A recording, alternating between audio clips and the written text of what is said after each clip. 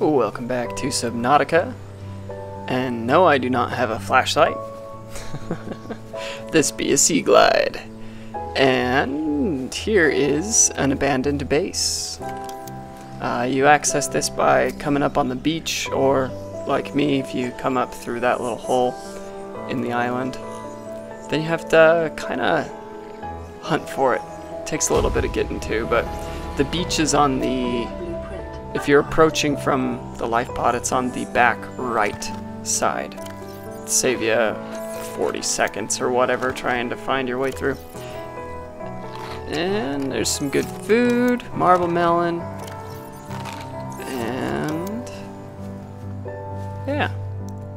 So you can't really get in here very well. Window's broken there, you can just hop in, scan the desks so you can build one later on.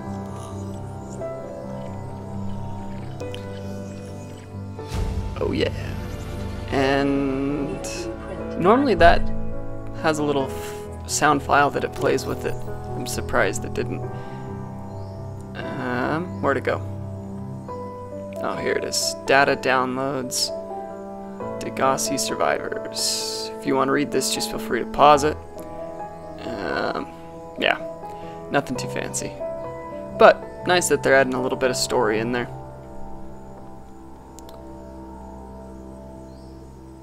Okay, cool. Moving on. And there's usually like a little storage compartment, whatever they're called, in the top.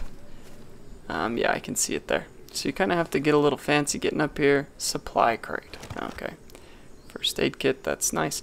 And down here is the living wall. I don't know if this is still just decorational or if it helps with oxygen in the base. I don't know. But you can scan it, works out. And it looks kind of cool, let's be honest. Oh, and another supply crate, nice. And can't squeeze through that door, so the only way out of here is to go back up. Oh, and there's another PDA on the ground. Cool.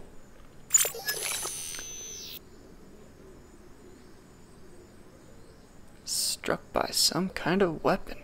Oh no. Oh, apparently there's a spotlight on the other side of the wall, and I can scan it. Nice. Cool. So I can't see it, but whatever. I think that's all that's in here. Don't go down in that. I don't even know if you can. I've never tried, but it looks like if you did... Ooh, cool shadow. Looks like if you did, you'd get stuck. Okay, so the two peaks, the two little mountains here, each have an abandoned base on them, and each of them has their own little goodies. And so I'm going to head up to both of those. And as I mentioned in the last episode, sometimes you deal with invisible walls, and when you jump, it reacts weird. A little bit of fine-tuning here for sure. See, I'm just trying to climb up and jumping all over the place. But if you jump a little earlier than you think you need to, then usually it seems to work okay. And the pathway here can be a little bit hidden, but it's just kind of the lighter brown dirt that you can follow all the way up. And if you get stuck, just try going left to right, back up, and then jump, because if you jump when you're up against the wall, your character will jump backwards, and that's not very fun. I've done it plenty of times. Okay, so we're up here. Another spotlight in case we didn't get that one before. Thing's freaking out a little bit. And this is really what I came for. Not the observatory fragment, although that's nice. But this interior grow bed is what I want.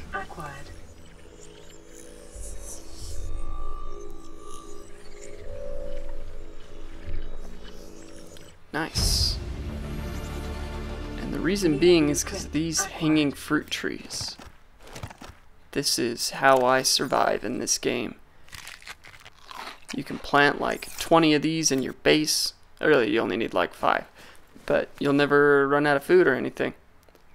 They do spoil quite quickly, and so that's the only value of keeping fish around. But even fish, if you cook them, will spoil in your inventory. So if you're going out deep sea, take lots of water with you and one of the thermo blades that you make with the whoops, went the wrong way. Wow. Yeah, the thermo blade, you upgrade your knife with the workstation or the modification station or whatever it is called now. But you can cook fish if you hit them with your knife, and that makes it really quite nice. And yeah, we're just climbing up here. So this one I'm not as worried about coming up to. The interior grow bed is really all that I wanted. But we'll see what's up here anyway. And the little pink and blue mushrooms, in the last update anyway, didn't really have any value. They were just ornamental. I'll have to double check. Oh yeah, there's pots. Cool. These are helpful as well.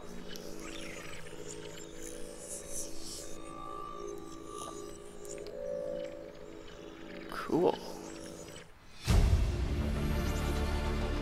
New blueprint acquired. I don't know why I'm scanning this, I just felt like it. So, yeah. What are these, like potatoes? Sure. Cool. I think that's the same pot. There's 3 different types of pots. And of course I'm going to scan the chair. Oh, and there's another little PDA thing. Okay, so in the last update there was only 1. Now there's 3 that I've found so far. So, we'll read that story later. If you guys really want to know the storyline, then better climb your way up here yourself. I don't really know how I just got up on top of here, I'll be honest. That was kind of weird. Alright, we're gonna jump. Maybe. Second thought, maybe I'll just go back down. I don't know.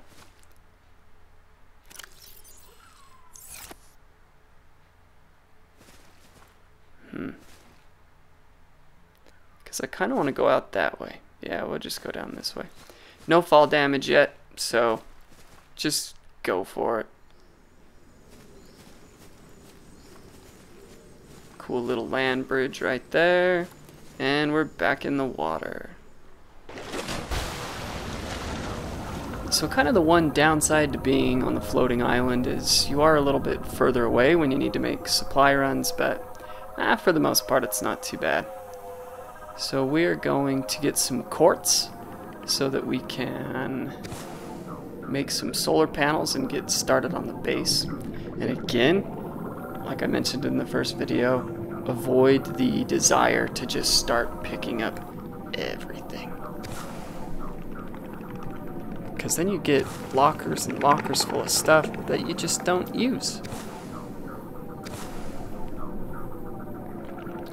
So, another little update that I noticed that is kind of a neat feature is now when you pull something out of a supply crate, your character automatically shuts it, which is nice because it just makes it a little bit more realistic. And I might be cutting it close on oxygen here. No, we're good. Eventually I'll get a sea moth, and then these deeper runs will be quite quick, but yeah. Alright, well, we're gonna make our way back to the island, and gonna put some solar panels up and get some power to the base.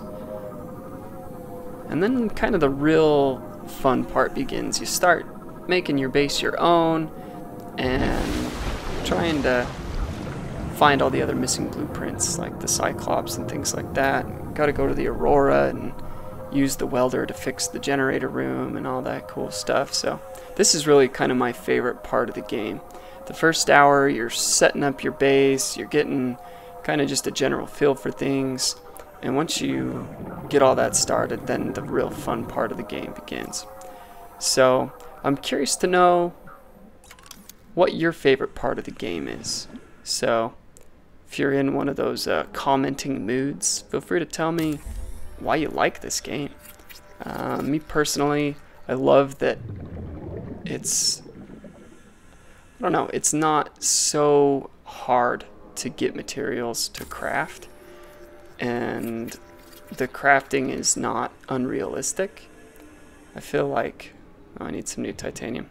I feel like some of the other games, like you go and you pick up these little squares of crap on the ground and then it magically turns into an axe, and then you use that axe to go and chop down a tree, and that tree magically gets split up into logs. And anyway, this kind of has a loophole around that just because of the fabricator and kind of the newer technology behind it. So that's what I like.